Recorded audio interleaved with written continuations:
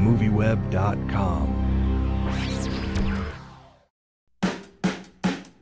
When did you start smoking? Recently. You probably shouldn't be doing it at a gas station. That's an old wives' tale, Marshall.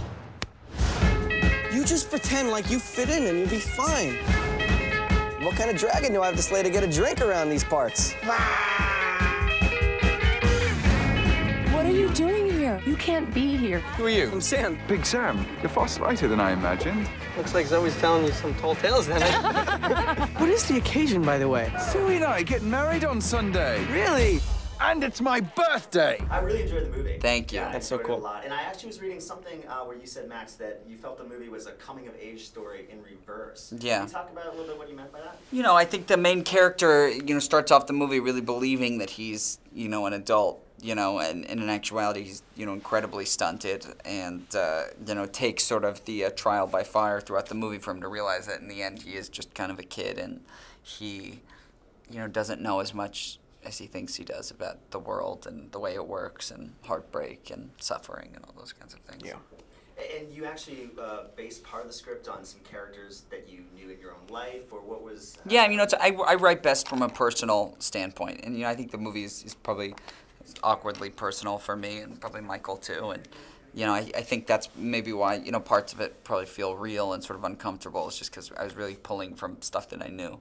Is there a little bit of you and Sam, or... Unfortunately, so I tried to be, I tried to run from that notion, but then as we would be Surprised you didn't wear your orange suit today. I know. My mustache is in the car.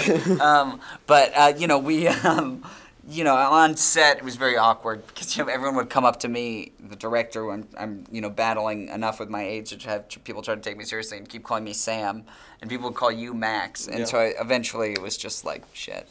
Well, and Michael, I want to ask you about your role, because correct me if I'm wrong, I know you've worked with actor Sam Rockwell a couple of times. Yeah, that's right. And it seemed to me like there was a little of Rockwell in the performance you were giving. Really? Is that, yeah, it seemed like you were channeling him a little bit. Is that accurate, not accurate? Did you use a little of him for the character? Sam's an amazing actor. I probably am influenced by him in some way, but not to my knowledge. I don't know. I maybe it's due to the suit and the weird hair and the kind of, you know, the delusions of grandeur, but I always thought that the character was very similar to Rupert Pupkin in King of Comedy, exactly. You know, the amazing Scorsese Is that movie. the mustache? Was that your choice? No, the mustache was written into the movie.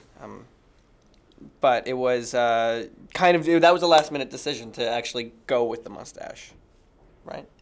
Remember? Yeah, well, we didn't know if it was a fake mustache because we didn't shoot in order, so we didn't know if it would look good. But yeah, I always saw you as a Rupert Pupkin. Yeah. Interesting. And can you talk a little bit about his relationship with Zoe? He sort of becomes consumed with her, sort of consumes his life in a way, right?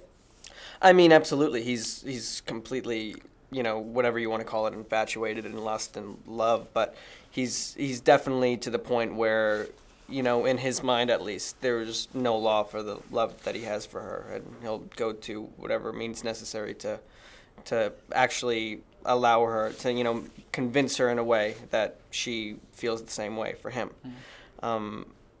Because I do think there is a, you know, she is as reckless as him and probably is as, you know, ideally as kind of romantic as he is, but, you know, there's consequences and circumstances and realities that he just doesn't adhere to at all.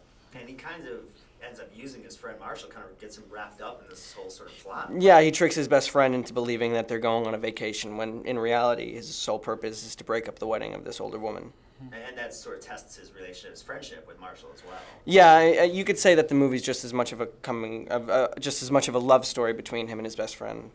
Coming of love story. Coming of love. Yeah, that's a good one actually. Well, and then finally, I wanted to ask you, Max. I know that I read somewhere that you had an unexpected moment shooting the scene between Sam and Teddy at the end of the film, and that really ended up being a That's one of my favorite scenes. Yeah, you know, we shot again shooting a scene with that, you know, shooting a movie with so many weird, you know, exteriors, you know, in New York, and it's crazy to do in November, obviously. And, you know, we would have to shoot a lot of things out of order and things we didn't even know we were shooting. So, you know, 10 minutes before we're supposed to shoot something, we're told we have to shoot one of the most emotional scenes in the movie, which is the scene between Michael's character and Jake Johnson's character. And I didn't know how it was going to turn out because we didn't even have any time to rehearse. We just had to roll really quick. and I think it lended itself to such an incredible emotional moment between the two guys. And it really became sort of like one of my favorite parts, and probably one of the most important parts for your character in the movie, because you know, the advice that's being given to you is actually good. Sam, stop standing on your toes. I like you the way you are.